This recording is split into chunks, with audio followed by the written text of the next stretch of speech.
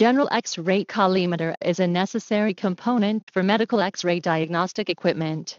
X-ray collimator is installed below the X-ray tube's X-ray emission window.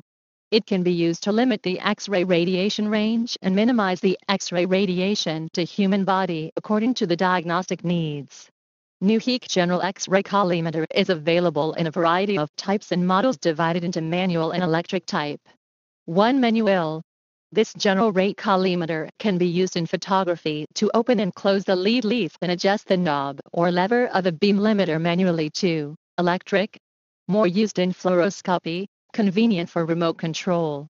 For the remote control of gastrointestinal bed is an essential component. The manual general X-ray collimator can be divided into 3 types: NK102, NK103, and NK202.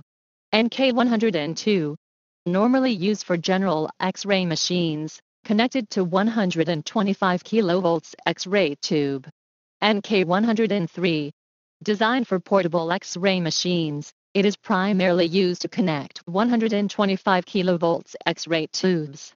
NK202, it is designed for different X-ray machines. It can be connected to an X-ray tube of 150 kV. And the maximum X-ray imaging size is 17x17.